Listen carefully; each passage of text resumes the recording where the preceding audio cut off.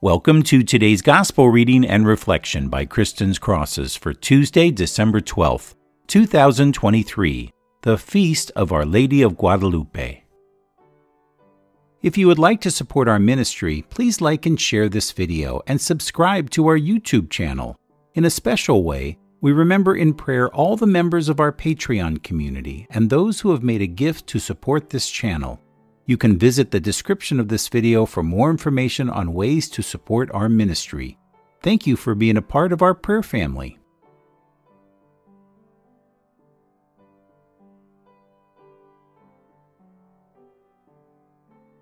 In the name of the Father, and of the Son, and of the Holy Spirit. Amen. O God, Father of mercies, who placed your people under the singular protection of your Son's most holy Mother, grant that all who invoke the Blessed Virgin of Guadalupe may seek with ever more lively faith the progress of peoples in the ways of justice and of peace. Through our Lord Jesus Christ, your Son, who lives and reigns with you in the unity of the Holy Spirit, God forever and ever. Amen. Today's Gospel reading is from Luke chapter 1, verses 26 through 38. A reading from the Holy Gospel according to Luke.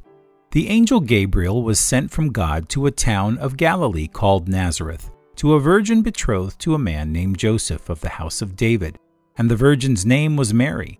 And coming to her, he said, "Hail, full of grace, the Lord is with you."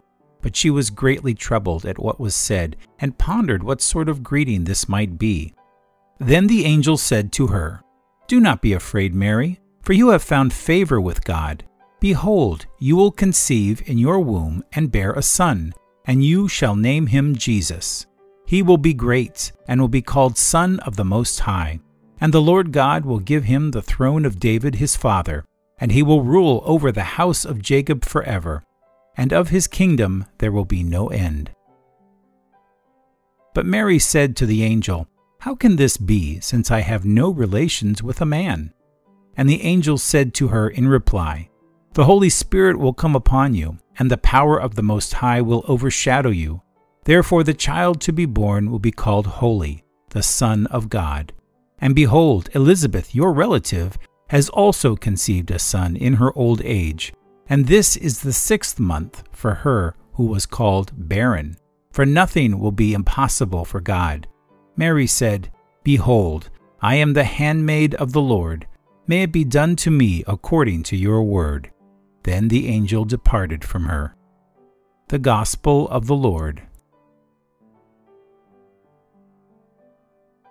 Today's Gospel Reflection. As we celebrate the Feast of Our Lady of Guadalupe, the Gospel from Luke resonates with profound significance for us because this passage recounts the Annunciation where the angel Gabriel visits Mary, announcing that she will bear a son. As we reflect on this moment, we're reminded of the humility and grace of Mary. Her response, "I am the handmaid of the Lord. May it be done to me according to your word," really exemplifies a deep trust in God's plan. And just like Mary, we are often called to step into the unknown and trust in God's plan for us. Our Lady of Guadalupe, who is the patroness of the Americas, mirrors this trust and obedience. Her appearance to St. Juan Diego and the miraculous image that she left on his tilma speaks to us of God's love and care for each of us, especially the humble and the lowly. She brings a message of hope and compassion that echoes the words of the Magnificat, where Mary proclaims God's preference for the lowly and the poor. In this Gospel reading, we also see the fulfillment of God's promise. Mary's yes opens the way for the coming of Christ our Savior. This Advent season, as we prepare to celebrate the birth of Jesus, let's reflect on our own responses to God's call. Are we ready to say yes to whatever God asks of us, trusting in His plan? As we honor Our Lady of Guadalupe, let's seek her intercession in our lives with the same faith and courage that she showed. May her example inspire us to be bearers of Christ in our world, spreading His message of love, hope, and peace. And so today, let's pray to Our Lady of Guadalupe, asking for her guidance and intercession, and for the grace to respond for God's call with a heart full of faith and love. Our Lady of Guadalupe, pray for us.